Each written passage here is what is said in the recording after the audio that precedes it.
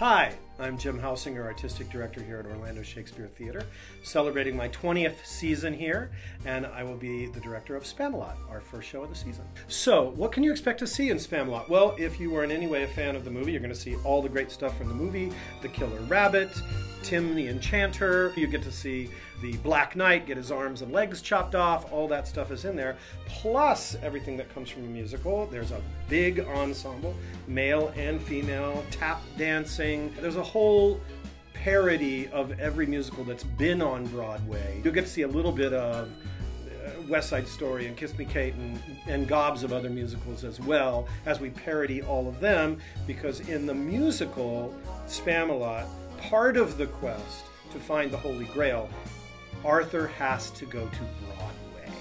For those people that saw Les Mis, we have both Michael Hunsaker, who played Jean Valjean, and we also have Davis Gaines, who played Javert, coming back as King Arthur and Sir Galahad. That is tremendous. Adding to that group, we also have Dee Roscioli, who is the longest-running Elphaba in Wicked on Broadway and across America. We also have a lot of great local casting.